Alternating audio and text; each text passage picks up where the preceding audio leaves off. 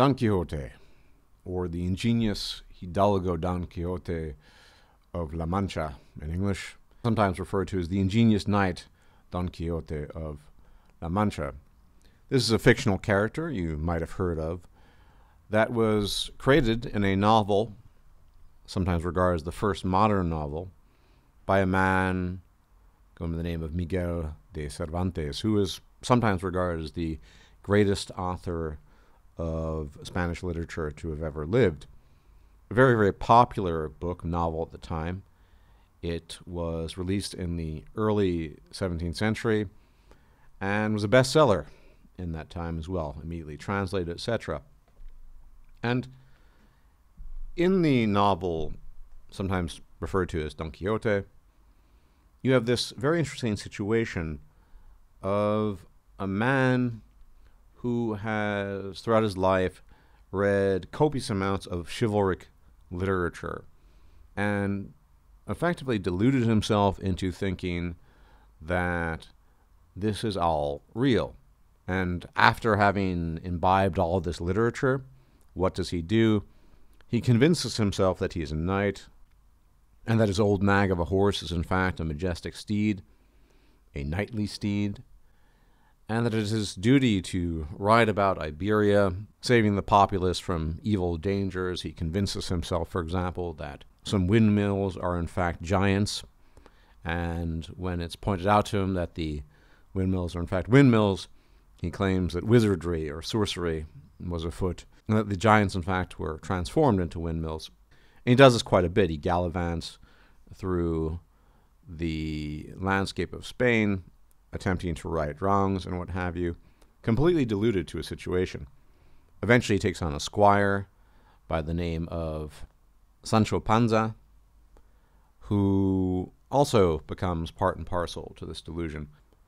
Eventually, Don Quixote is defeated in combat by a fellow knight, a purported fellow knight, and the requirement of this is that upon defeat he's forced to return home, and he renounces the knightly life and promptly dies, probably a disappointed, somewhat bitter old man. Now, why am I talking about Cervantes, and why am I talking about Don Quixote? Well, for one, the term you might be familiar with in English as well as other European languages, quixotic, is derived from the novel, which is to say, an individual who is quixotic is somebody who acts in ways that resemble or are similar to a Don Quixote-like figure. Somebody who's hopeful, idealistic, and thus being generous, and often downright deluded. That describes the state of being quixotic.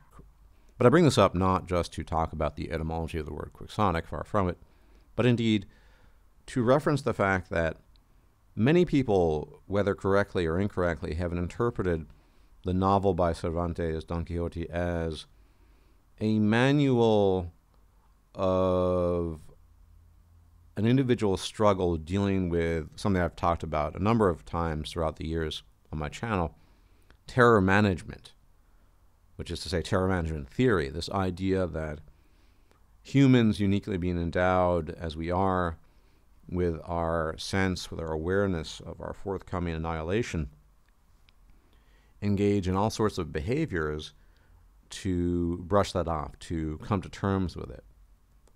And the interpretation here of Quixote is then that the chivalric delusion that he has undergone is his attempt to deal with his own mortality and his way of brushing that off and brushing that aside.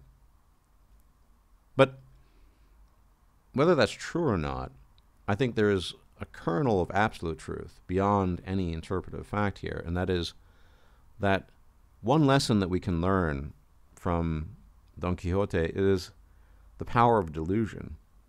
And more importantly, that probably on some very basic level, although your mileage may indeed vary, we all need some level of delusion. Because to get from A to Z, and I'm describing A to Z here in the sense of from the beginning of life to the end, you need something to keep yourself going.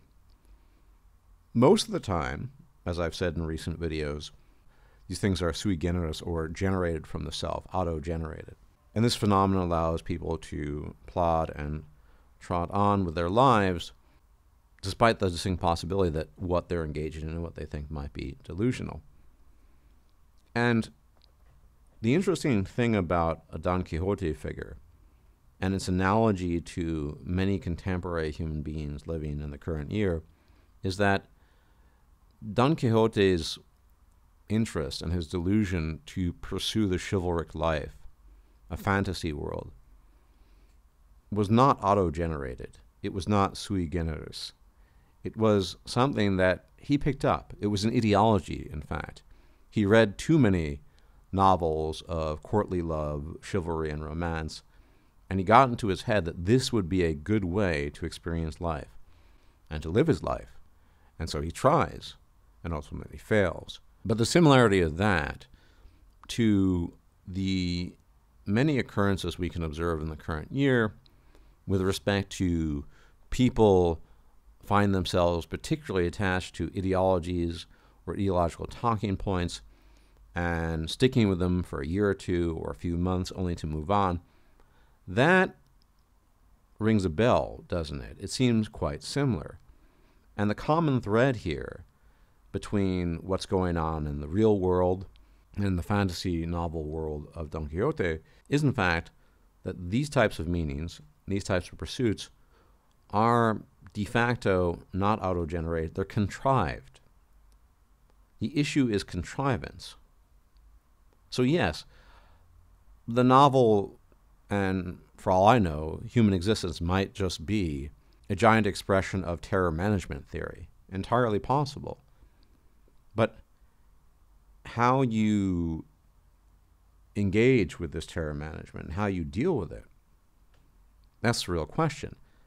And I think Quixote contains within itself, as a book, as a novel, a fundamental truth, which is to say, contrivance doesn't really work when it comes to meaning, because contrivance lacks sustainability. If you find yourself attached to a particular ideology or a mindset that you found convincing for a while, and you became really enthusiastic about it, really hyped, chances are you're going to burn out. We've probably all been through phases like this. I went through an Ayn Randian phase between the ages of 17 and 18 approximately. I was obsessed with Ayn Rand, Atlas Shrugged in particular. But it didn't last long. I burned out. I had a libertarian phase for a few years in my 20s. It didn't last long. It burned out. And so these are just small examples, mind you, but examples of contrivance. You get attached to something for a little bit because you find it compelling, or you think you do, and it fuels your fires for a while. Just like the chivalric ideal and romanticism fuel the fires of one Don Quixote. But the difference between the auto-generated and the contrived sense of meaning and purpose is that most of the time, in the case of the former, these phenomena continue to persist. The person who is obsessed with something because it naturally came from within is much less likely to drop it than the person who might have heard a podcast or read a book and became convinced that X ideological talking point or Y ideology were the be-all and end-all and should be his raison d'etre henceforth. Sure, there are probably some people that stick with these things, but they're rare and far and few between, I would argue. For the most part, when something's contrived, when it's artificial, when it takes effort to believe in it, when you have to force yourself to convince yourself that you should believe in it and that you should follow the precepts and go through the motions, that's usually when it's not sustainable. What is sustainable? Things that are sustainable are things that come from within. An example of this I could give you is a person I know, an acquaintance, not a friend, an acquaintance I know online, who is obsessed, and I do mean obsessed, with an academic subject matter. He's going to get a PhD in it. He's working towards that end.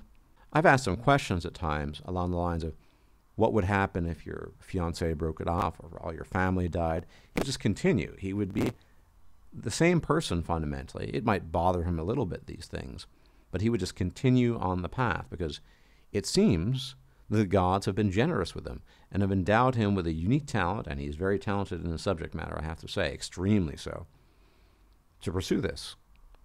And so nothing can turn him from that path. In fact, he recently confessed to me that his only fear in life is that he could be a wagey not doing the academic subject that he is so obsessed with.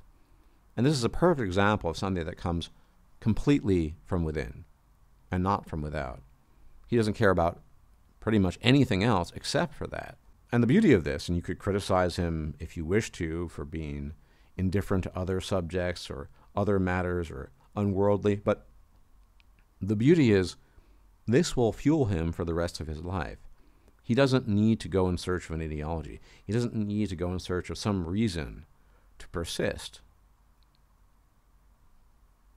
Now, this circles back to something I talked about in my most recent video, that in so-called black pill communities, you often find a lack of not just auto-generated meaning, but lack of interest in anything.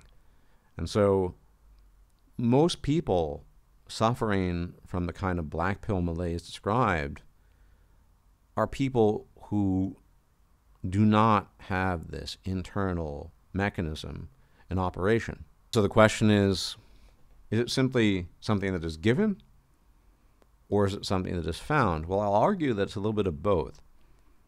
The lesson of Don Quixote is that you do not want to delude yourself into whatever it might be, in this case, chivalric romance, as a way of sustaining your existence, because it will, guaranteed, at some point in time, fail you.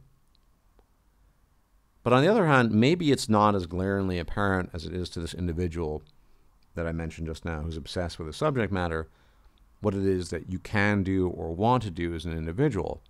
It might require a bit of searching, but a bit of searching and experimentation is not tantamount to becoming obsessed with particular ideologies or ideological talking points, or worldviews for that matter. It's seeing what jives with you. And though nobody can promise that you will be as obsessed as this individual is, it might be possible that you'll find something somewhat comparable that is internal enough such that it can sustain you for the foreseeable future. Something that basically is your meaning, because that's ultimately what we're talking about. And the lesson to be learned from all of these people who grab onto and fall off ideological bandwagons, and indeed the mythical figure of Don Quixote, is that artificial contrivance never really seems to work. I've seen it again and again and again, and I've seen it fail again and again and again. And so really the only thing we can do is look within, internally, to find something that might nudge us in the right direction. Again, it's not always clear. Most of us are not like this individual I mentioned that has been chosen by the gods to not only excel in his subject, to be obsessed simultaneously. Most of us are not like that. But we might be able to find something, especially if you were young, and do enough searching within, experimentation without, to find something that will be sustainable over a long period of time. Something that generates meaning that might be at least partially contrived, but has enough of that internal goodness to keep you going. Please do leave a like on the video, subscribe if you're not yet a subscriber, share the video, hit the bell icon to be informed of forthcoming videos, because YouTube throttles my channel routinely and repeatedly. And if I'm still alive, I'll check you out later. May the gods watch over you. Bye-bye, and enjoy your weekend. If you liked this video, please like, share, and subscribe. And if you enjoy my content, please consider making a donation or becoming a patron. Thanks for watching.